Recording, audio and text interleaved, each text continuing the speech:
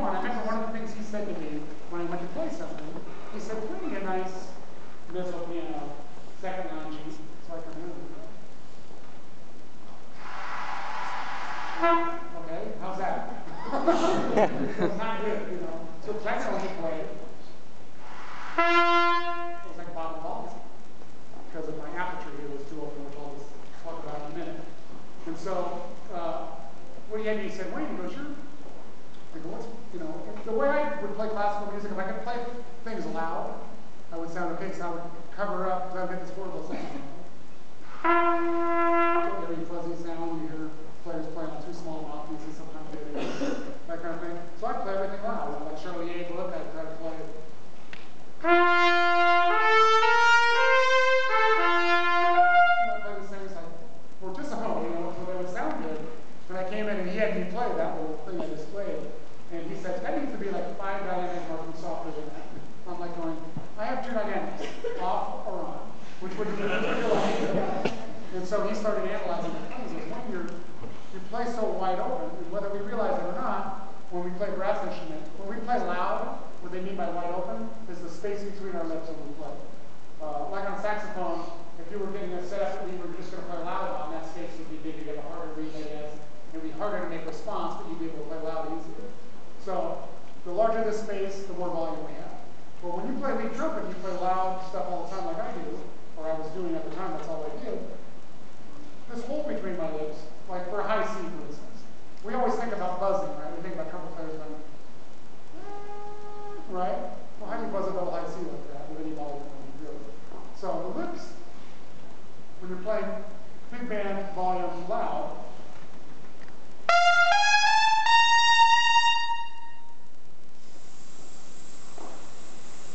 I have a hole right here. You can stick a pencil in almost, right?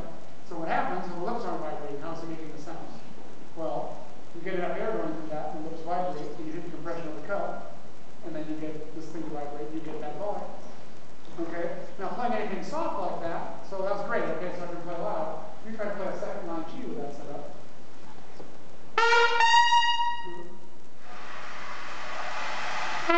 That lovely sound I was making before.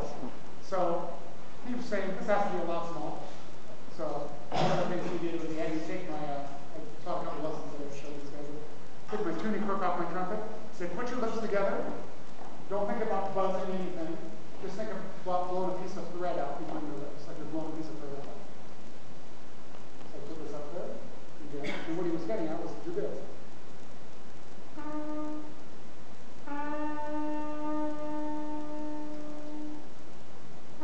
When I first started doing it, of course, I was like,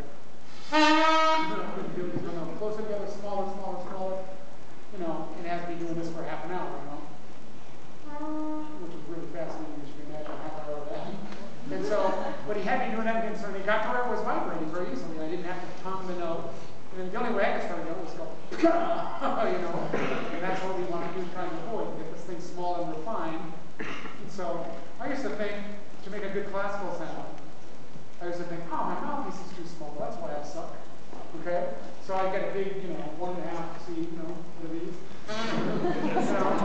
And my sound would just be crappy and dull. I didn't fix anything, you know. So he had me doing this and getting this thing happening. Then he finally had me put my tuning crook back on. It was literally half an hour of this. And Johan Racy, if you knew this man, he's in a wheelchair. He's had polio his whole life. He's almost blind now. And the sweetest guy in the world, unless you're picking trouble up. And then he's like, you know, he'll whoop you down, man. You're not leaving me with it right. So then he had me take the horn out and the same thing. He said the same approach. No tongue on the note. Let's hear a second line G. It was the first time in my life I'd ever made anything below fortissimo. You know, really. I'm exaggerating a little bit. And that was like a light one. I was like, oh man. So that's how I practiced. So practicing and getting this real refined vibration happening. So I could play soft. I could start notes without going, you know, so maybe I could come in when the conductor goes like this. Doing concert band in high school, I was this guy. But that's not going to happen here. You know, beyond the peak, you know, so that didn't really work. Boyd Hood told me the same thing, this other teacher from the other Philharmonic. So I started practicing that way, and one of the things I discovered from that aperture, being smaller like that, now, when I went to a smaller mouthpiece, a larger mouthpiece, I would get the benefit of that deeper cut and get those overtones. Now I got a quality signal going into this more cavernous thing. Now I can get a much darker, broader sound, which fit in a lot better with the type of work I was going to be doing later. And also, as far as playing the piccolo trumpet, anybody play piccolo trumpet here? Few of you? Yeah, playing the piccolo trumpet, which is half the size of this, literally. You know, so things need to be smaller. It's half the size. You need to be a 3-foot, 1 lump unit to play the piccolo trumpet. And most of us just try to blow in off it. So learning about that, my piccolo trumpet playing improved 100%. I don't know how many weddings I ruined before that, you know, playing. It's coming out solid in my hand. I made it first, you know. It wasn't so later I learned, hey, you can play this thing out. I tried to take my piccolo trumpet on an airplane one time through the X-ray machine, and they wouldn't let me take it through. They said they didn't allow any sharp objects.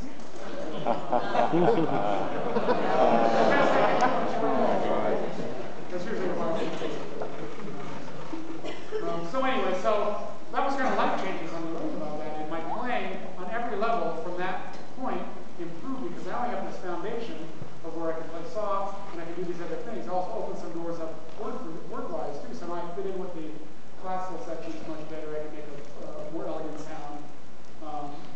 But it also improved all my upper register playing. I felt like getting my foundation solid where I didn't have to play everything loud, where I actually had control now, improved everything. So I think it's really important, you know, having a set foundation that's solid. So I warm up every day like that. I use my lead pipe like that. I make sure I'm vibrating, just like an athlete would. And trumpet players and French horn players and people that play small brass mouthpieces tend to be inconsistent players.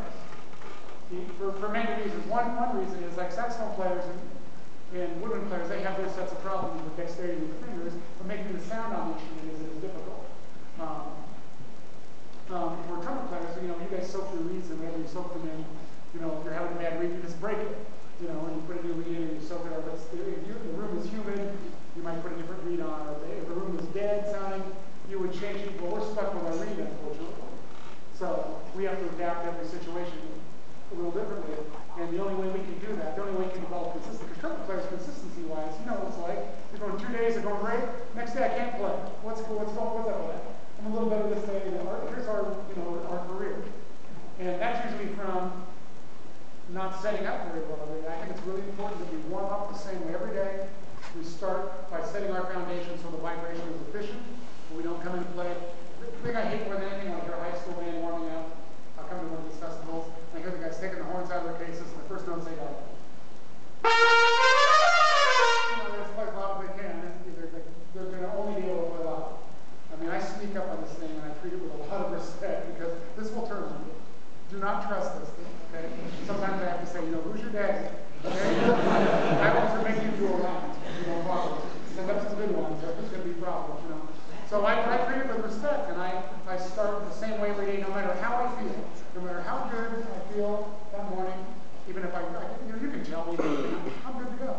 I will still go through my same ritual. I'll do my long term things, my flexibilities, whatever things it takes to get me kind of warmed up to do the job at hand. And you would never see a runner, a football player, a boxer, basketball player not go through their ritual before anything. I mean, you wouldn't see a runner run a sprint without stretching. And if they did, even if they had a good race, they're not going to be able to walk the next day. Well, it's the same thing with brass instruments. You have to take care of this thing, warm up correctly, and if you play hard, warm it down.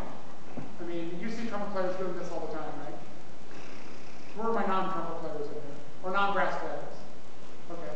We're not nuts, we're not on steroids. We do this to get blood in our lips. To promote healing. And if you give an 8-year-old kid a trumpet, you just play this thing, how about? First thing they'll do. One of the things I have to remember is not everybody in the supermarket is a trumpet player when I'm shopping. Well, you know, you're walking around going,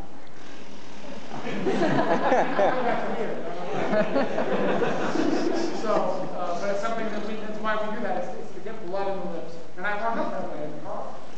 I get my lips prepared to play. I've been matching together a little bit. Get some circulation going before I even play, before I even buzz a lead pipe. Just to let the body know, here we go, we're going to do this unnatural act. Once again, you know, let's face it, sleeping with Tuesday is a weird way to make a living, you know. And the body's like, what are you doing? You know? So that way, my consistency, I have bad days just like everybody else. But because I take care of my chops, I warm down at the pedal tones and low notes when I'm done playing a hard job to promote healing up. I'm going to take a couple aspirin after the job sometimes because the lips get swollen. I'll use a shower massager and let the hot water beat on my lip. Try to get that image out of your head. But